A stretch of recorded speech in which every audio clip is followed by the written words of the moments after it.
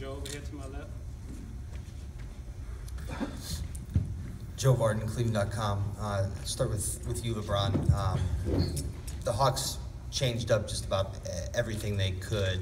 Was it a matter of you having to adjust yourselves, or was it more of just fighting through what they changed? Well, I think throughout the course of the game, you got to make adjustments and understand how can we benefit from what they're doing. We knew we were going to get everything that they had, the whole kitchen sink tonight, and we just had to make adjustments throughout the game, and we was able to do that.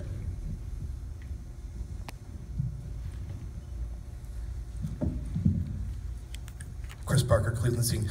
Kyrie, they blitzed you a lot in the early first half.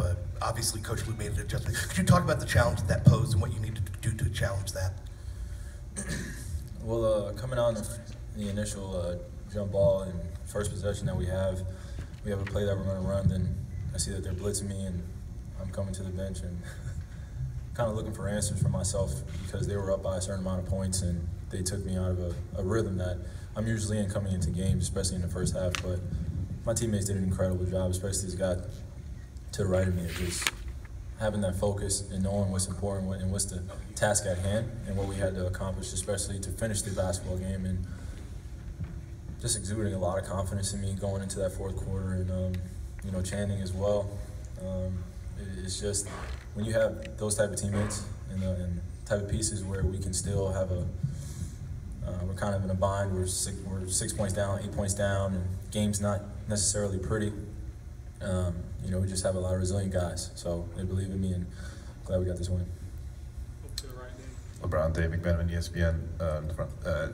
You guys are down 6 starting the fourth quarter, and you're on the bench. What's it like for you to see Channing and Kyrie kind of take the game over at that point?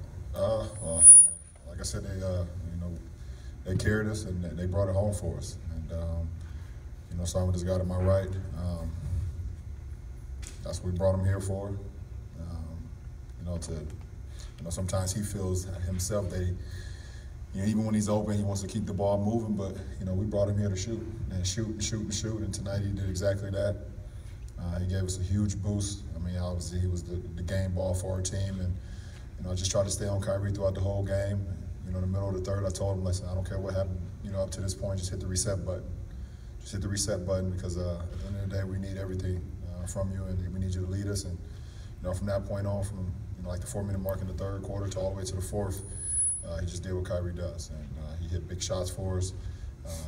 When he felt like the defense was starting to react because he hit a couple shots, I remember him throwing back to Channing and hitting a three and made them call timeout. So these two guys definitely carried us tonight, and it was special.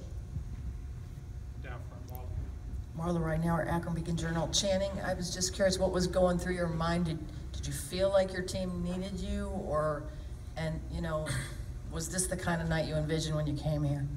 Every night I just know I have to go out there and do my job, and I played behind two pretty good guys, and Kevin and LeBron, and 3 guys, and Tristan. So tonight, every night is going to be different. I just got to be a pro, and be ready. And James Jones was like, Channing, you got to stop passing. You're not very good. You just got to shoot it. So I said, all right, that makes it simple. So I was just trying to be aggressive. When they put 2 people on the ball, in the first half, I kind of saw they're going to full rotate to me, and they did, and there was some space. And, I kind of figured I'm 7 foot, so I'm not going to block it. So I just shot it.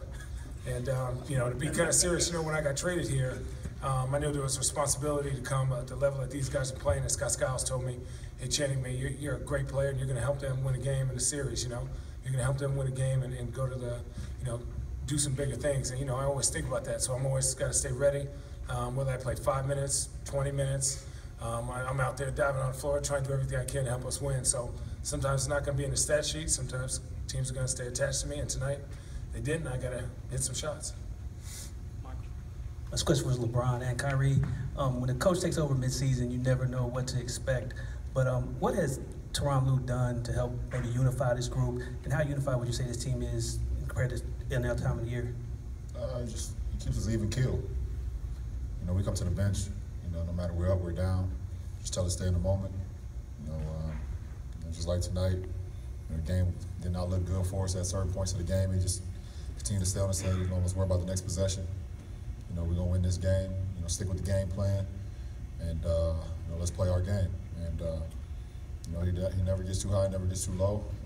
And, You know, for us as a group, because we're out on the floor and we're competing as hard as we can, and sometimes you lose sight of what the main thing is at times for us players. When you come to the bench and have someone that can calm things down, as our head coach is great for us as the players.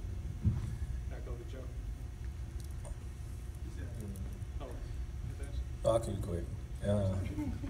I just think the demand of leadership coming from T. Lue, extending down to me and LeBron and Kevin, but it's just constant, no matter if it's shoot around or film or out there on the floor.